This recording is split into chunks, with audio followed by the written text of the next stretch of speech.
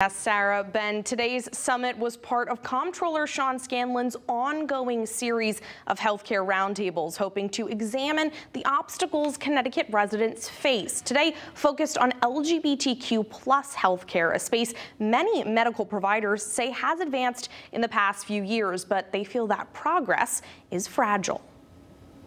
I think healthcare is a challenging space for everyone, right? LGBTQ or not. According to the Trevor Project's 2023 national survey of LGBTQ young people, 41% seriously considered attempting suicide in the past year, with those who are transgender, non-binary, and/or people of color reporting even higher rates. The financial cost of healthcare, insurances, and also affirming incompetent LGBTQ providers adds an extra component for LGBTQ people that makes it a little bit more challenging, or sometimes a lot more challenging. Wednesday, advocates, medical providers, and hospital leaders met with state officials to talk barriers to healthcare access for LGBTQ plus people. There is nobody in our state that does not care about this and doesn't have to interact with the healthcare system, and it's up to us to make it better for all of them, and I'm confident that we can. Wednesday's conversation, one in a series of roundtables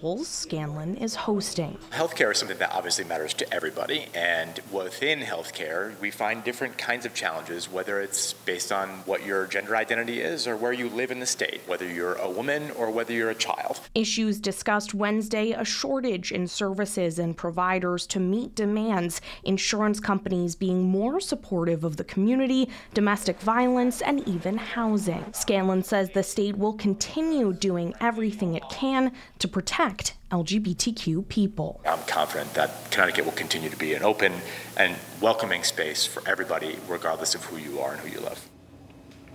And after all these summits, Comptroller Scanlon will compile a report to present to the public and state legislature with findings and ways to make healthcare more accessible and affordable in Connecticut. Sarah, Ben.